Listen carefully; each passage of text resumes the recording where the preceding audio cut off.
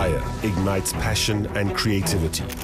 Free your imagination with the slim, sleek, and beautiful new Huawei P8. Now, you've heard a lot of people talking about how big 3D printing is going to get, and it certainly is heading that way. But you know, to own a 3D printer and buy one commercially is still quite expensive, even though the prices are coming down.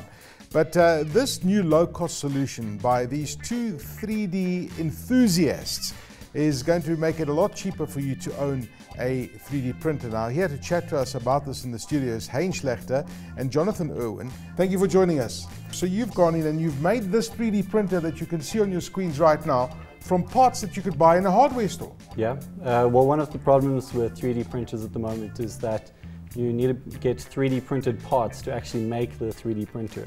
So what we've done is we've tried to use parts that you can get in any hardware store.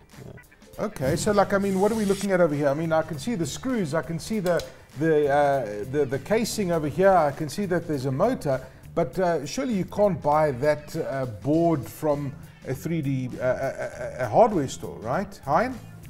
It's all of this is based on the Arduino, so I don't know whether you're familiar Arduino, with that. Yes, so absolutely. the one at the bottom is the Arduino. Oh, is it an Arduino? Yeah. Okay. And then you've got the specific stepper motor driver board that plugs as a shield on top of the Arduino. Okay, and tell me, what does it cost to make something like this? So this came out to 4,500 Rand. You went to Instructables.com, you got the idea and to build this, but how long did it take you to make this? We did it in about 5 weeks. Yeah. But we worked every Sunday together, so that was... So, I mean, 3D printers are quite amazing. I mean, you can do this at home, but there's one thing to make the printer, but the software that you're using on that side is quite interesting. Tell us about the software as well. Yeah, the software is very interesting. We didn't make any of that. Yes. That's open source stuff, right? Yes, the stuff that's been around for years, and it originates in CNC machines. So these are machines that they mill metal, and so it's been around for years and it's been refined, and now it's being applied to 3D printing. So why is this so unique? You can build it with hand tools, because there's a whole movement that started in, I think, 2008 by a professor from the University of Bath. It's called the RepRap. Yes.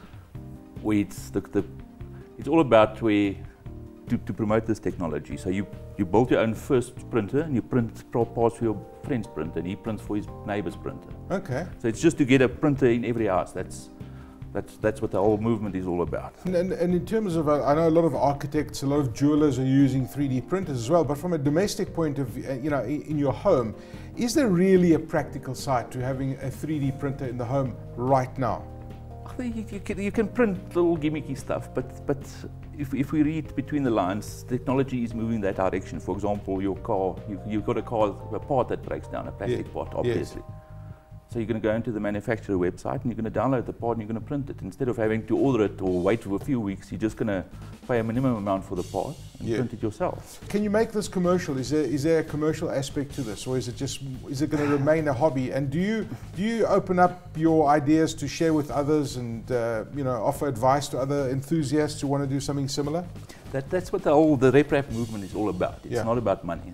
It's actually anti-money. Yes. So this has nothing to do with making money. Yes. Because as I say, everything is, we've done the Instructable. If you go to reprap.org, which is the main website there's about 15 different printers. This is one of the printers that we downloaded. Or not down, you look at the instructions of how to build this printer. Yeah. And you download the parts from that website. So money is not the motivating factor here. It's sharing this amazing technology with other people.